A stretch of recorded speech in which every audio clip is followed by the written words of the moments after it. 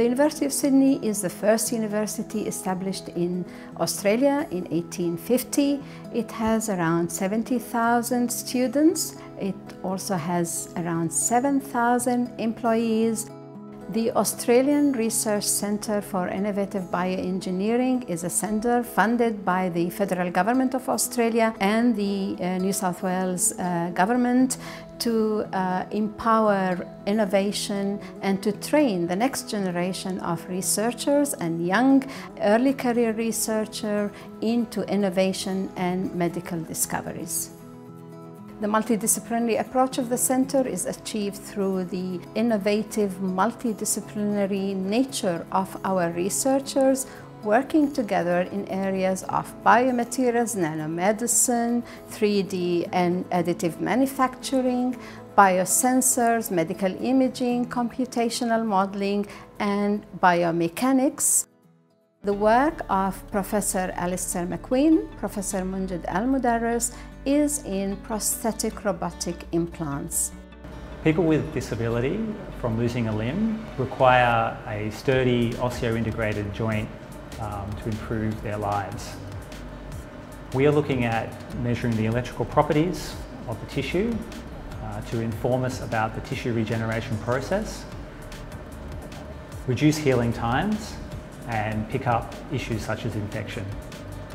We use bioimpedance, which enables us to measure these electrical properties of tissue, and we also are using electrical stimulation to enable people to use their osseointegrated joint in a much shorter period of time, and this leads to better quality of life and improved outcome. We're very excited to work with Har's team here. We are developing antimicrobial coatings for osseointegration implants. We're also developing sensors on the nerve and on the muscles so that our patients with the osseointegration implant can control their limbs through their thoughts.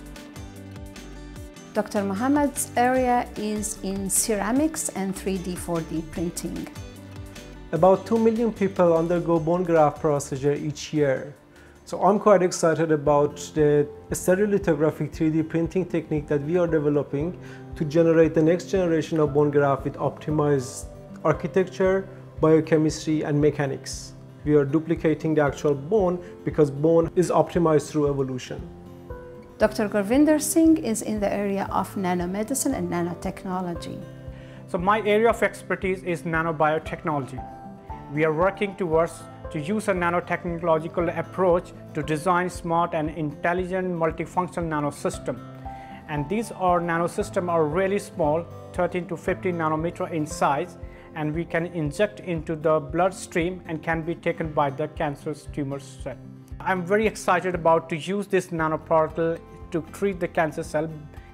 Dr. Leilak Barakat is in the area of biosensors. I'm working on nanobioelectronics, specifically biosensors, to sense the electrical properties of tissues.